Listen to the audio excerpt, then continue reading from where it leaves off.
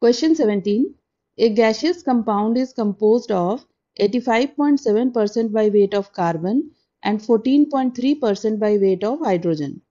Its density is 2.28 grams per liter at 300 Kelvin and 1 atmosphere pressure.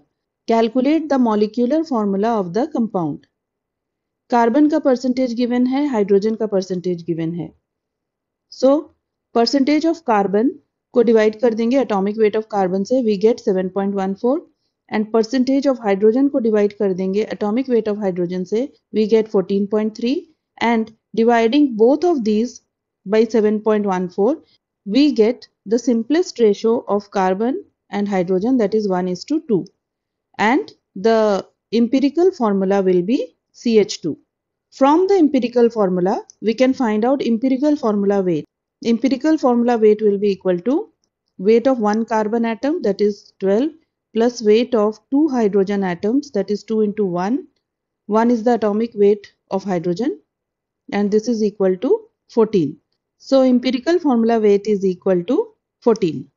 Now applying the formula, PV is equal to nRT. N is the number of moles, therefore we can write PV is equal to W by M RT. W is the weight, M is the molecular weight. From this, P is equal to W into RT divided by M into V. Now in this formula we can see that weight divided by volume is density. So we can write it as P is equal to D into RT divided by M. From this, M, that is the molecular weight, is equal to D into RT divided by P.